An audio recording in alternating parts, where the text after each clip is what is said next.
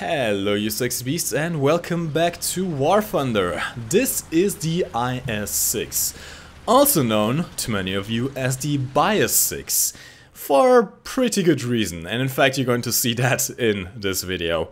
This is a rank 4 battle rating 7.0 Soviet premium heavy tank. It comes equipped with a 122mm D30T cannon with a total ammo load of 30 rounds. This D30T cannon is an upgrade over the D25T cannon, which is featured on most of the other IS series tanks, and features a faster reload. In fact, just slightly slower than the T10M on a fully aced crew, something like 15.6 seconds if I'm not mistaken, which massively improves the combat effectiveness of this tank. Besides the main gun, you also have a 12.7mm DSHK machine gun on the top of the turret, which is controlled by the commander and is very useful in dealing with lightly armored vehicles and enemy aircraft, as well as getting a 7.62mm coaxial machine gun. Now, let's start off with the negatives of this tank first, shall we? The gun has pretty bad depression. -3 degrees, which means you aren't really going to be cresting any hills with this thing. You'd have a 20-degree elevation, but that's pretty much standard, you're not going to use that too much. Secondly, the tank is also pretty heavy, 51.1 tons of total weight. However, it also has a 700 horsepower engine, which gives it a power to weight ratio of 13.7 horsepower per ton. Now, it doesn't sound like much, but this is actually a huge benefit. In fact, pretty much the drawbacks of the tank have already ended, except for one, which we're going to which we can talk about right now. We are facing off against the Americans, and there's about 3 to 4 T29, T34 heavy tanks on our front. Now that tank has about 300mm of armor on the gun shield, and no way in hell can we penetrate the turret. You see, the thing with the IS-6 is, despite having great armor, having 100mm pretty much all around on the front, on the sides, 150mm on pretty much all around on the turret except for the rear, and in fact 200mm on the front, that's something that's actually quite misleading, is in the armor view you can see 150mm on the gun shield, but there's another 50mm plate behind that, which also acts kind of like spaced armor, and is probably the reason for the majority of rage of anyone who faces off against the IS-6. However, the gun has limited ammo choices. You only have a choice between 3 shells, 1 high explosive shell, your box standard 122 high explosive shell, which has about 36mm of penetration, if I'm not mistaken. Then you also have a 200mm APHE shell and a 207mm penetration APHE shell, which aren't really that effective against enemy heavy tanks.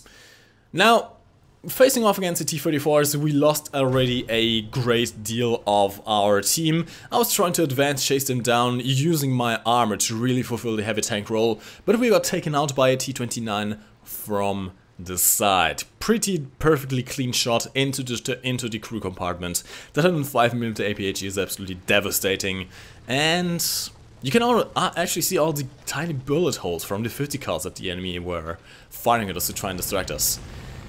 Well, we are not over and done just yet. Death engagement has given us enough spawn points to spawn in the SU-6. Probably the Russians' best and really only really viable attacker. This thing comes equipped with up to 10 rockets, which aren't quite as effective as the RP3, but are still a one-shot hit if you hit the enemy directly in the right spot. Apart from the rockets, it also comes with 2 37mm cannons. These are the same 37mm cannons which you can find on the Yak-9T. They have up to 60mm of penetration with the AP belt, and as such are actually very useful in dealing with enemy light tanks like the M18s, for example, as well as dealing with heavy tanks by going through the engine deck, going through the turret top, and killing crew, killing critical components, and setting engines on fire. However, this thing is also very heavy. Unlike the British attackers, which, apart from having more rockets and better rockets at that, they are also quite agile. Especially the Firefly feels quite agile indeed, even with the full ammo load. Not quite a turn fighter, but not too bad. This thing, not really. You have to plan your attack routes pretty good, or else you face the risk of not being able to pull out in time. Thankfully the enemy was kind of ignoring us actually, so we took out a P47 and a P51, but now we have another P47 on our rear, and even against the P47 is not a great turn fighter, but it's still going to be turning better than this thing. It's just too heavy. I try to slow myself down, he hits my engine, disables my engine, I try to make him overshoot, and I fired just a split second too late and don't get the kill. But no problem. That one hit against the tank as well as the 2 aircraft kills has given us enough spawn points to spawn into the IS-6 again, using a backup. Now this is a specific reason that I spawned into the IS-6 again. I do have other tanks in my lineup. However, the situation is looking pretty damn grim right now. There are only 3 players left on our team. The enemy has completely ruffle-stomped through our team. In the front is an enemy tank sniping into our base, which means that I can't really afford to turn the turret. So I have a keybind which allows me to control the top mounted MG separately. There are currently 203 aircraft circling around, and I have to try and defend myself from them without rotating my turret and exposing it to that M41 Walker Bulldog, which is very smartly using that rock as a cover and trying to snap into our spawn. In fact, he just took a shot at the Kugelbits a little bit earlier. Now, this is actually really quite useful, being able to control the machine gun separately, especially given the caliber of 12.7mm. It isn't exactly a one-shot machine against aircraft. You aren't really going to get many instant kills with this, but the Russian MGs are very good at setting fires and doing critical damage. If the enemy aircraft is flying towards you, which they will be if they are ground attacking you, you can very easily take down their engine, set them on fire, and if not outright kill them, at least disable them and stop them from going after you. And even then, that's only against the dumb pilots, which will continue to attack you even if they see the threats coming their way. The smart pilots will break off their attack run and give you a couple more seconds to live, essentially. Now, we didn't have much of a reason to move from our spawn at this point, given that we only had 3 people left, and I don't know where the enemy team is. Now we do. There is a T-29 or T-34 capping our home base. Now I am the only tank that can deal with that guy. I tried to go for the shot through the upper hull, sadly hits the track and doesn't quite penetrate. That's really the problem of this tank. You don't have enough penetration to deal with enemy head tanks. But what is that? We got shot from behind. Oh god, no. That is an M46 who snuck all the way around into our spawn. He didn't do much damage though. What? Look at the tracer fire, look at the chaos, what just happened? It seems like the M46 was using a Heat FS shell and only managed to take out our commander while taking out the cannon breach, which gave us a chance to turn around and put a shot right into his side, whereas he apparently took out the APHE shell for the second shot to try and go for the rear, but since I was angling my hull, he bounced off.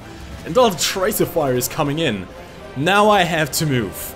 Given that the M46 had no problem going around us, I don't feel safe in my own base anymore. The M41 Bulldog comes for another shot, but he stays just a second too long and I take him out as well. 2 kills down. Now I have to move forwards. Our team currently consists of myself in the IS-6, a Kugelblitz, and an ME-262. Now, neither of my teammates can really deal with the tank in the cap, so it is up to me. There's a P-47 going for an attack run for me, but the Kugelblitz takes him out in a glorious ball of fire. Now, given that we do have air support from our teammate, as well as the SBA support from the Kugelblitz, I feel relatively safe in going forwards. Now, I want you to watch the way I approach this enemy heavy tank. Look at the way I'm rotating my turret, look at the way I'm angling my turret. You see, the IS-6 does have weak spots.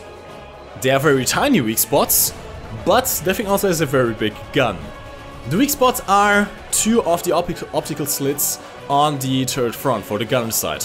Weak spots, kind of. They do have a problem with the gunner optic kind of taking out shots. But he can penetrate through that. Now, I try to angle my turret to deny him the shot to my gunner, make him bounce. There's a P-47 that comes in and rockets me and tracks me. which means I can't really move and I have to take this guy down. He's using the 50 caliber MG fire to blind me, and I can't see anything, but I don't need first person view. Going into third person view, I take the shot to the lower plate, and oh god, that's bombs! Bombs! You see, bombs have been nerfed a while ago. And whilst it did take out my tracks, they weren't enough to take down my tank. But I'm not quite in the clear just yet, even though I have done the Herculean job of taking out 3 tanks that were sniping into our spawn. There's an M26 approaching from the side, and he has a quiet target, and I'm immobilized right now. He takes a shot, but bounces! Does no damage, and this is just the moment where I repair my tracks. I turn around, and he has no chance. He's an M26. My guess is he was using the APHE shell, which is just absolutely horrible on the 90mm gun. It has like 167mm of penetration maximum. It is really quite bad. And as such, he bounces off the side. I'm not quite sure where he was aiming, but he should have killed me there. In fact, there had been so many moments where I should have been killed in this game. I should have been killed when the M46 came from behind. I should have been killed when the P47 dropped bombs. I should have been killed when that M26 came from the side.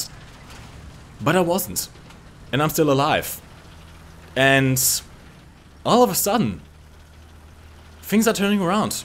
Now we are still at the numbers disadvantage here. There are currently 4 enemy tanks left alive to 3 of our team. And I have a couple of options to make. If I stay in our base and capture our zone, the enemy is going to know exactly where I am, which is not exactly something that I want to let them know. I can go all the way across the map and try to capture the enemy base. However, being that I'm the only tank that can really do that, I don't think that crossing the entire map by myself and then waiting a couple of minutes in the enemy capture zone will be very smart. So instead, I go for the ambush option. In fact, this particular spot on this particular game mode, on this particular map is excellent. It's really, really the perfect ambush position. From either side I have elevations that shield myself from visual identification from the enemy, as well as making me scythe from the sides, allowing me to only point the front towards any possible venue of interaction, of spotting, of combat, which just so happens to be where the strongest of my armor is. And so we lay in wait. I'm going to wait for the enemy to come, and fair enough, M42 tries to hightail it for our spawn, apparently trying to go for our Kugelblitz, but, well, 122mm APHE shells have a nasty tendency of hull breaking stuff like this. Absolutely no chance. And look at how sneaky this thing is. That's one of the things about the IS-6. Despite being a heavy tank, it is surprisingly mobile and it's surprisingly sneaky as well. You can actually play this thing like a medium. And as a next victim, a Patton. Again, he had no idea where we were. His teammate didn't tell him where we were. He probably didn't even know where we were. And he never even saw the death coming. Perfect shot to the side, into the fighting compartment. 122mm APHE doing its work. And all of a sudden, the odds have changed. Whereas before we were in a 3 versus 4, now we're in a 3 versus 1. Those 2 tanks are booted out of the game, they didn't have any more respawns. The enemy aircraft, there was an AP-80 flying around, which was taken out by our ME-262. So now it's myself, the Kugelblitz, and the ME-262 against one last opponent. Now it would actually be a more smart idea to go for the enemy capture zone, however there are only 5 minutes left in the game, and I don't feel confident enough in being able to do that. To cross the map and capture in 5 minutes. Now we do have the point advantage. And I think to myself, maybe if I can capture our home base, and if we do have the point advantage, when the timer runs out, we're going to win this game. So I put myself in this certain position. Given that the flag is kind of open and the enemy can come from any direction really, I try to put my rear against this rock to save myself. I try to put my gun towards one side and essentially just limit the venues of line of sight where they can come from. But I hear an engine. And in fact, there he is. I heard this guy. I heard this guy with my headset. And I know exactly where he is now. That is an M36 gun motor carriage, 90mm M3 cannon, but he doesn't get heat FS. And he knows he's screwed. There's nothing this guy can do against the IS-6. Technically, he could go for my cannon barrel, disable my cannon barrel and try and flank around whilst I repair. But realistically, there's nothing really he can do, and he just, well... It's already terrifying enough seeing an enemy tank advancing towards you. It's even more terrifying when it's an IS-6. People really are afraid of this tank, for a good reason. Now I tried to offer him a truce, I tried to offer him a peace treaty. He fought well, he's the last player left alive, but, well, the Kugelblitz has other ideas, and honestly, I just feel like put him out of his misery. Poor guy. And that is the game won. 8 kills in the IS-6. An absolute monster of a tank. Now, let's see what the results are like actually. What kind of results did we get from this match? 107,000 silver lines, and look at the research points. With a premium account and a premium tank, however without a premium booster, we got 11,000 research points, vehicle research points. 8 kills, 2 accurate kills, 1 cap, 1 assist, 2 deaths. Top of the leaderboard with 5k. This tank enables you to do that. Now here's the thing. There's really a discussion between if this tank is OP or not. Now, the truth is, kind of. When this tank gets up tiered, it's pretty much plays like any other tank. The gun is mediocre at best, not having really much in terms of penetration, especially not at this kind of tier. And your hull armor won't really save you against heat FS or hash shells, the higher Kevlar hash shells. They can sometimes save you against the RE251's hash shell, given that there's a 20% modifier, random roll chance of penetration on that. But most of the time, hash and heat FS is going to pretty much defeat you. And given that you only have 4 crew, which are also very compacted, you generally tend to blow up in one shot. However, when you get down tiers, this thing is extremely strong. The armor is pretty much immune against any type of APHE shell. In fact, you can even fight a mouse, and it's like the Battle of Titans. You can't penetrate the mouse is going to have issues penetrating you as well if you angle your turret and stuff like that, and if you don't present your weak spots, the mouse isn't going to penetrate you either. So imagine anything else. King Tigers. Good luck with that. T-34s with the sword shot can sometimes penetrate you, but even then they still have to aim for the weak spots. This tank is just, it really is the definition of a heavy tank, of a tank that can take shots like no other tank can. Now I'm going to admit, this gameplay had a lot of luck. There was definitely a lot of luck involved in this game, as I've seen you. I should have died when the M46 flanked. I should have died when the M26 came from the side. I should have died when the P47 dropped its bombs.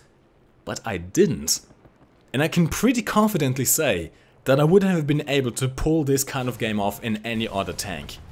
That's just the power of the IS-6. It is not foolproof, it is not idiot-proof. You can still die in the IS-6. However, playing the IS-6 is essentially like playing a single player game, going into the menu and lowering the difficulty setting to easy. That's really what this tank is like. So at least in my own opinion, the IS-6 is definitely overperforming, and you can also see that by the stats as well. Despite being a tank that's available to everyone to buy, so you can bet that there are going to be quite a lot of new players who just buy this tank to get into rank 4. Despite all that, this tank still has about a 54% win rate in the 2KD in realistic mode, which really just is a testament to the power of this tank. And as such, it does deserve a higher battle rating. However, it can't just be up tiered like this, because this tank is much like the Jumbo. It works because of its armor. Okay, given unlike the Jumbo, this thing also has a great mobility, 44 km/h top speed, yes. However, much like the Jumbo, it has great armor, but a kind of crappy gun. It's definitely not the best gun at this tier. So if you up tier it, the gun is going to become even worse.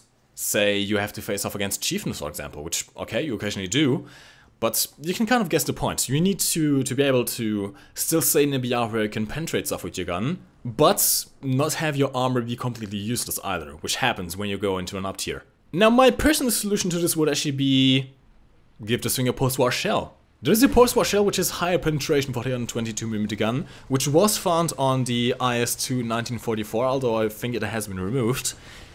If you give that to the IS-3, you could bump it up to 7.3, honestly, if not more.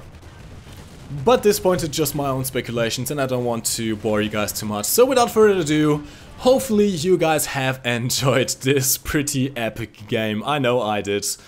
Hopefully you guys enjoyed also the different camera angles of, well, showing you the battle. And I actually want to hear your guys' opinion on the IS-6 in the comment section down below. Have you driven it yourself? Have you faced off against it? What do you think about the thing?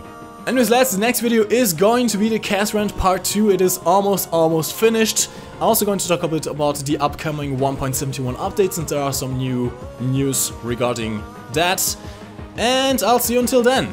As always lads, my name is MikeGoesBoom, and thank you for watching. You can lift your head up to the sky, take a deeper breath and give it time. You can walk the path among the lines with your shattered frame of mind. Or instead you could always stay.